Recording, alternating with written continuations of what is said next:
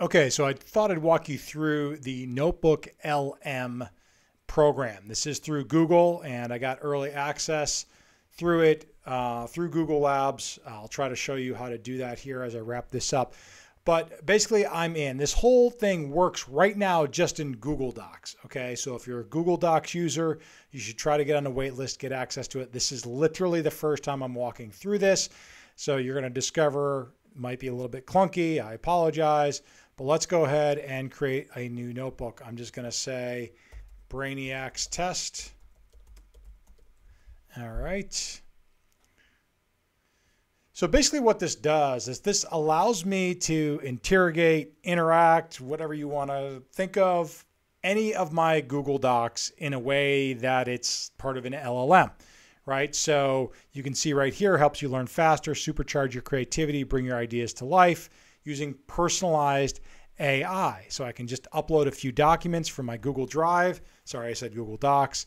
And summarize anything, answer questions, brainstorm ideas. So I'm going to load up basically, it's about a 40-page workbook for my client value program that I teach to client value teams and lawyers using business model design and all that. I'm going to pull that up and see if I can play with this and see if we can stress test this together. Sorry, it's a Friday afternoon. Okay, so I basically just went over here and clicked on new source. It pulls up my Google Drive and now it is uploading that. It's about 40 pages. I wouldn't say heavy text, but I would consider probably 35 pages of text. It is a workbook after all. So now it's loading it up. I have no idea how long it's going to take. I'll put you on pause while it does that. While this is loading, I just want to note this over here, basically saying that it's still can tell you inaccurate things. So even on your own documents, make sure that you're confirming facts independently. All right, so something happened. It errored out. Let me try again. It did not upload that source. So much for experimental, right? Okay, so it didn't tell me why it couldn't load the source, the original source, the client value program. I'm assuming it was too large. I loaded up another document that's just a collection of notes. It's much shorter and it loaded up without an issue. So I don't know the length parameters there, but it didn't. That was about a 40-page document. So anyway, what you see here is just a bunch of notes. I was teaching a class in law school, as I do, on how partners are made and get paid, really sort of pulling back the curtain on exactly how that process happens in a very pragmatic way. So these are some random notes. I've taught this many times, but say I wanted to create an email course, right? I create lots of free email courses.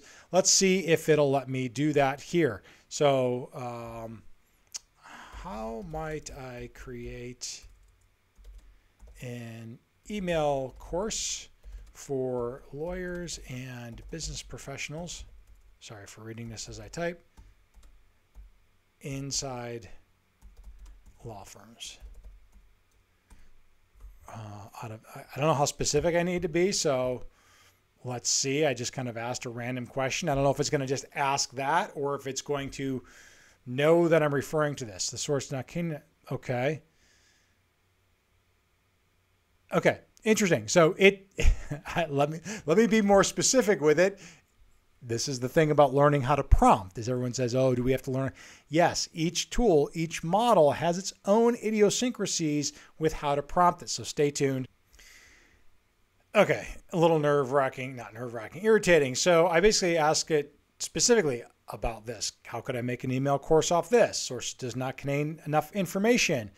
I said, okay, what can you tell me about this source? It says, it doesn't contain enough information to be helpful. The sources are about how partners are made and get paid. It does not contain any information about how to create a small email course. Got that. Then I said, can you summarize it? And it said, well, it doesn't contain any information about how to summarize text. Okay. So I noticed this magic box down here and I was like, okay, well, what does this do? So this gives me the summary and key topics and then questions to try. So let me just say, what is the process? Let's see what it returns. So my guess is this is not going out and getting new information. This is only Well, let me verify this. Let me put on pause. Hang on. Okay, it looks like this response is not necessarily generated off mine. It added language that is typical LLM language, like super happy. Like, if you have the necessary skills and qualifications, it's a rewarding and challenging career path. Yes, being a partner absolutely is all those things, but it's not really the angle I was taking here. So I'm going to try to wring something out of this. Bear with me. Okay, trial and error. I broke it a couple of times, but something happened. I got it on track. I've got some observations. I'm going to try to wrap this up. So one, I clicked out of this for a minute. It gave me links. It gave me some resources. I clicked those links. They were bogus links, took me to non-valid URLs. I hit the back button. My entire chat history was gone. I can't figure out how to get back to it. Maybe someone else out there does. Again, this is my first walkthrough, but I did get it to start to play ball. Okay, so again, using the same document, I tried to prime it. So going back to how I teach about prompting, I primed it with just giving it some easy hits. Okay, just get it on first base and start thinking. I said, what's the process of becoming a partner at a law firm? Drawing on this document as well as what it might know. Okay, it gave me that. So I said, how might I teach this to law students? Okay, so it started to break this down a little bit more.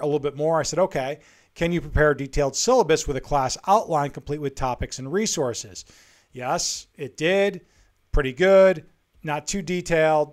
Resource, if I click on these, I don't know if this is going to take me to the main URL page or what. I'm going to try that in a second. I said then, I want to offer this as a 1 credit hour class. I need to pitch this to a law school dean. Can you write this? And it did. So, okay, it is experimental. So note that. Obviously, I ran into some issues here.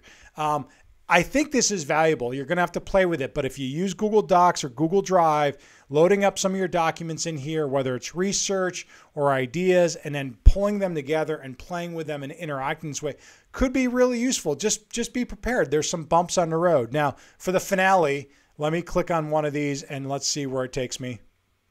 Okay, it actually took me to a valid URL. Now, if I go back, you're going to see that my chat history is now gone. Although my document's still here.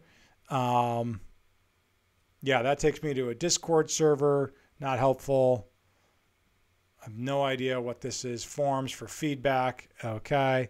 And this is just this. Okay. So anyway, interesting product, a little bumpy, but you should play with it. So this is Google Notebook. Oh yeah, I was going to show you how to get on the wait list. So just go to labs.google. You're going to find this. This is their music one that I've shown you guys previously. Down here is NotebookLM.